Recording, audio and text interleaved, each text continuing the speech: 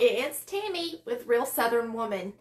It is Monday night Bible study, and we're going to be talking about the book in the book of Genesis and chapters. We're going to go through, I believe it's chapter 18 tonight. So let's see. Let me flip over here. Good to see everybody. So, we're going to do 15, 16, and 17 tonight, and then 18, 19, and 20 tomorrow night, okay? And we are in Genesis, and I never did come back to y'all on Thursday like I was supposed to. I think it was Thursday. And I can't remember exactly what happened, but Friday, I did go out with, I think I went out to eat on Friday night. So, anyway, I'm here tonight. You know, I tell y'all that you just never know for sure if I'm going to be here or not. Just kind of, it might drive some of y'all crazy, but I'll be here when I can, you know. And it doesn't mean I'm sick or anything. It's just that I'll be here when I can.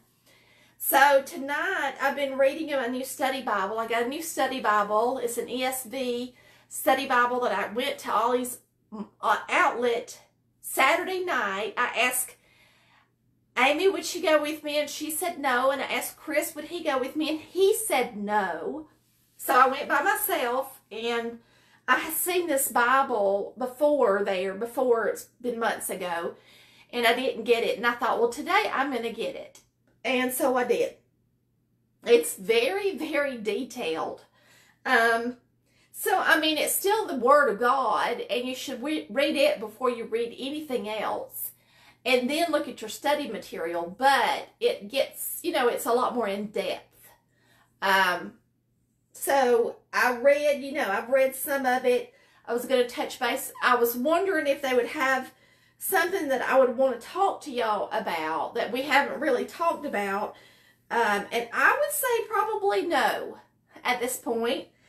Because if they get into, I don't want it to get so deep that it's, you know, we're not in theology school or nothing. So, you know, we're not studying to be pastors. So, anyway, so we're going to start with Genesis 15 tonight. And that's God's covenant with Abram. He's still called Abram right here. And Sarai is Sarai and not Sarah.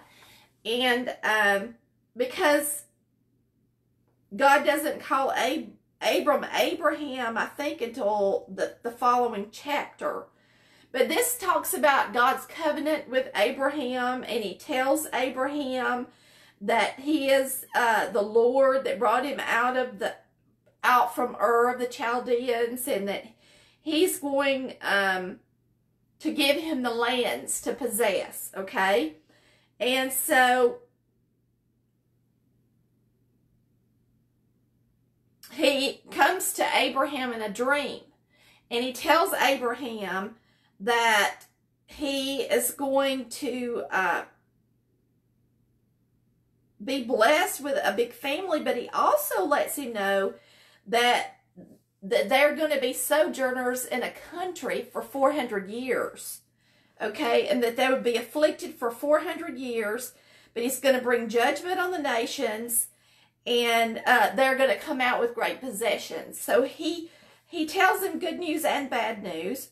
He tells Abraham that he is going to give him children, and at this time he hasn't had any children yet. And so then in chapter 16,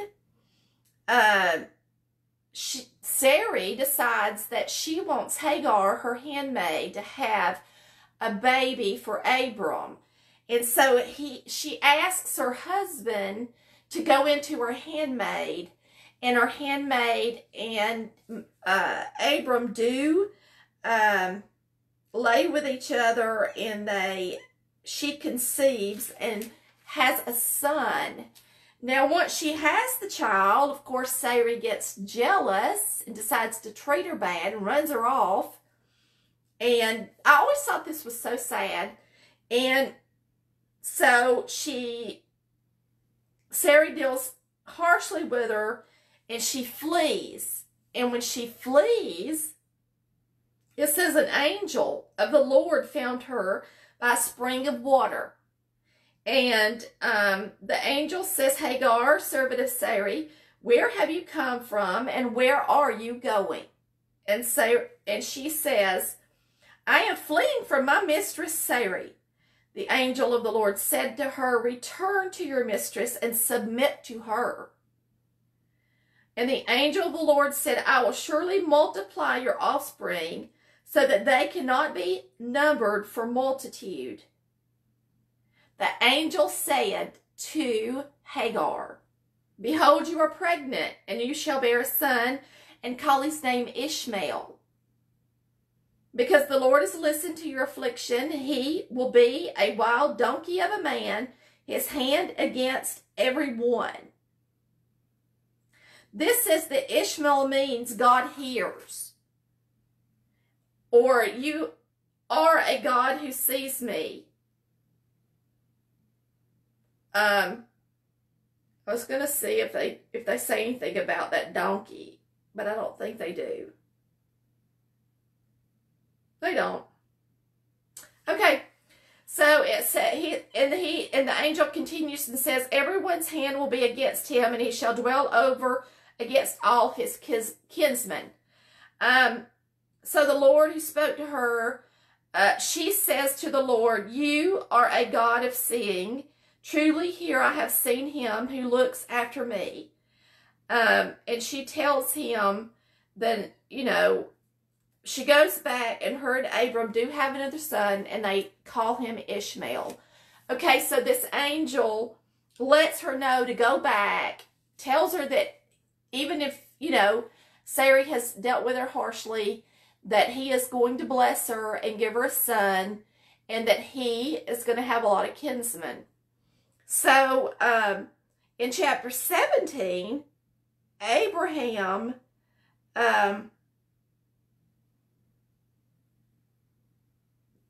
God comes to Abraham, and he tells him that he's going to be blameless, and he wants to make a covenant with him.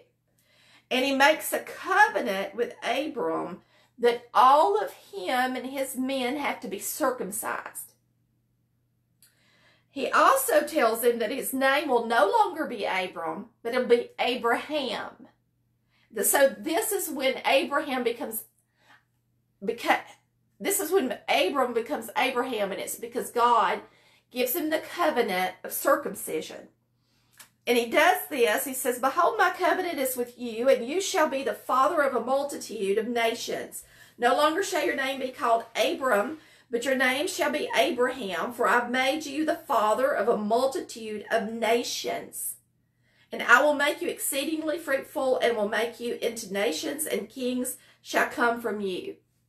Okay, he establishes his covenant between him and his offspring after you throughout the generations for an everlasting covenant. So Abram, of course, obeys God, and he circumcises all the men, including his new son Ishmael. And that was the sign of the covenant between God and Abraham. Okay? Let's see.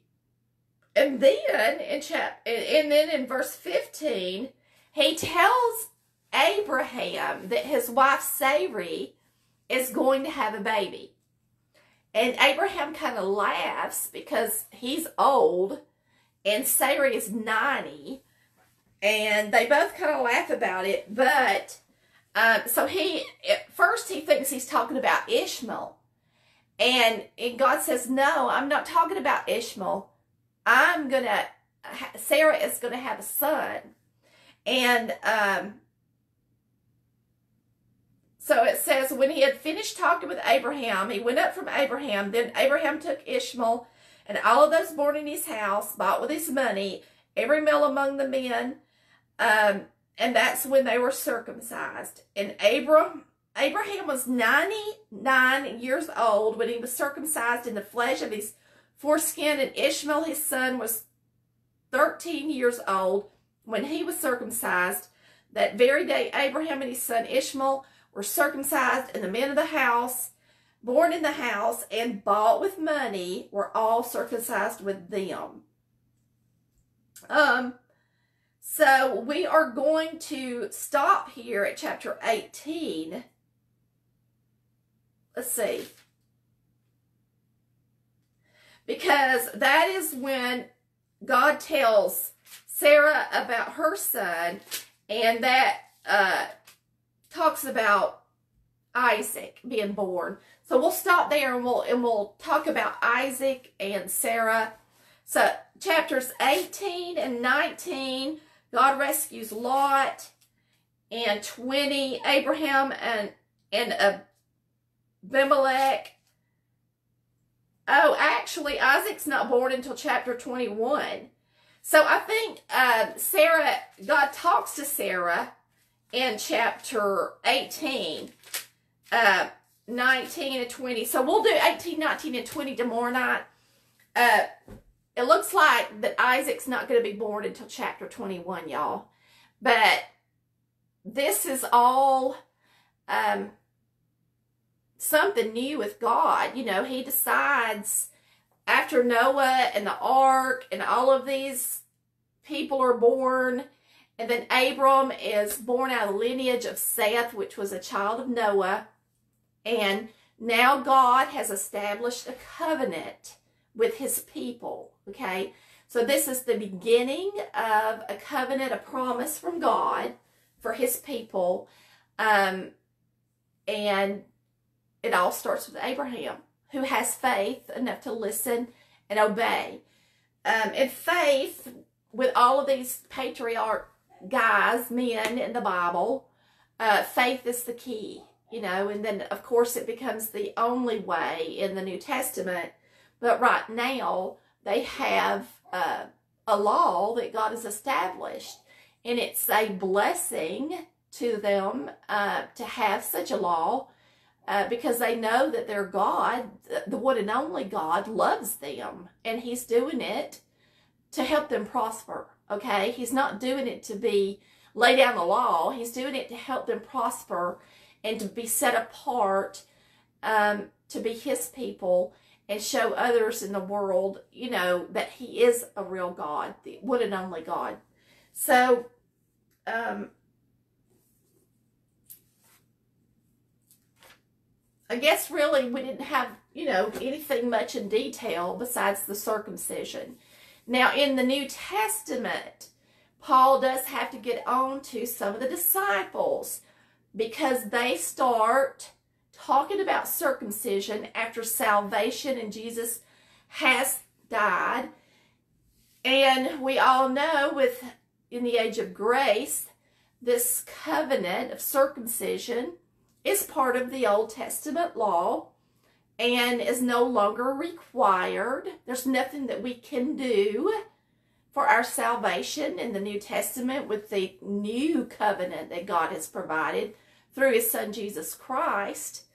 The promise of salvation that we have. So Paul has to tell them and get on to them and say that, you know, circumcision does not bring salvation, you know. So that happens in the New Testament. But this is the law of circumcision in the Old Testament when it was established, okay? I hope y'all had a blessed day. I don't know if y'all seen my crazy video this morning to be putting out my Thanksgiving and fall decorations or not. But y'all, I went back downstairs and I could not find my Halloween decorations anywhere. So I don't know what in the world happened to them.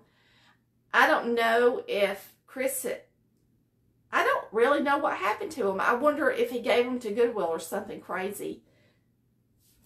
But me and Amy pulled down 2 boxes that they could have been in and they weren't in. So I don't have any Halloween decorations. So, and mine were just fun decorations. They weren't spooky or nothing. But so be it. I'm not going to go buy any with us planning to move in about a year. So I hope that you guys get motivated and get your fall stuff out. I do like to see people get thankful things out for Thanksgiving and celebrate for Thanksgiving and not just Christmas. I am guilty, though. If I have a big meal for Thanksgiving, I do put up my Christmas tree before everybody gets here because it's just fun. And that way it's up for, you know, a long enough period of time that I enjoy it. Because my mama taught me to take down my Christmas tree before January the 1st. She always said, don't bring the old year into the new year. So we always take everything down and put it up, have it boxed up and put up before New Year's Day. So I usually pull mine out, you know, at Thanksgiving and start decorating. I had always done it when the girls were on their Thanksgiving break. We would get out the Christmas decorations and put them up. So Chris is down in Florida with his daddy. They were fishing on the beach. The last time I checked, they made it down there safe. And he said the weather was really nice, but the next couple of days it's going to be really hot. So I'm not sure that, I don't think he'll get his daddy out in that heat unless he gets them out really late in the afternoons or evenings. So y'all just pray for them and pray they'll stay safe and have a good trip. And I hope they catch some fish. And I've enjoyed studying in God's Word today. I've read all about the Genesis and the Old Testament, and there's a lot to it. But it's just, you know, most of it, the thing I got the most out of it was this, okay? There are people who want to have different theories on the creation, on the writings of Genesis, whether or not, what time it was, who wrote it, etc. The main thing for me is, I'm going to say, and even they say in here, is the number one thing is that we get out of Genesis is that it lets us know that there's a God who created this world out of nothing. He started with nothing and it became something. So he spoke it into existence. And we are to believe, have faith and believe in this God who has created us. Now, after he created us and put Adam and Eve in the garden and they sinned, and then they had offspring, and then the world became something that God didn't intend for it to be. They definitely weren't worshiping God. They were not doing what God really created them to do. So he brought the flood and, in a sense, started all over. And even after Noah listened and obeyed, he still failed and sinned and did things he shouldn't do. And so now we have come to this chapter where God is establishing a covenant. So God does different things in this Old Testament Bible at different times to talk and to communicate and to have a relationship with his people. And so just remember that. If there's not a lot of information, if he didn't say exactly how he created the earth, that doesn't matter. You know, it doesn't matter that it's not spelled out scientifically. What matters is that he did. So if he thinks it's important, he's going to tell you. If it's not that important, then you don't need to worry yourself with it and try to rack your brain as to how in the world these things happened. Just know that they did happen. That's what having faith is. Having faith is believing. We don't have to be, it's a spiritual thing. Only the Holy Spirit and God can help you to believe and have faith that you need. And faith does come by reading the Word of God. So remember that if you don't have the faith that you think you need, or you're questioning things, then pray that God would give you faith, okay? And so for the most part, I just want to say that even if it's not in there spelled out in black and white, to explain it to a T, God told us what he wanted us to know. God is perfect. God is just. God is amazing, and he loves his people. And that's what we need to see, how much he loves us, okay? Let's say our prayers, and I will see you guys tomorrow. Y'all read through chapter 20, because chapter 21, I think, is when Isaac is born. I kind of wanted to read when Isaac is born. Let me look and see if that, because if it is, we're going to read that one too. Who don't want to hear about a beautiful baby being born? The birth of Isaac's chapter 21. Let's go ahead and read it too. Why not? Y'all listen to the Audible Bible if you don't want to read that much. But I want to hear about the birth of Isaac. All right, let's thank you for all of us here gathered tonight in your name to read your word, to learn more about you. We pray, Lord, that you would give us the faith that we need to believe. We pray that your Holy Spirit would be with us as we read your word and listen. And I pray that our ears would be open and our hearts would take in everything that you would have us spiritually in our mind as well. That you would help us to get out of your word what you would have us get out of your word. And then you would give us the time that we would be willing to use for you during the day to do this, and to get back together tomorrow night.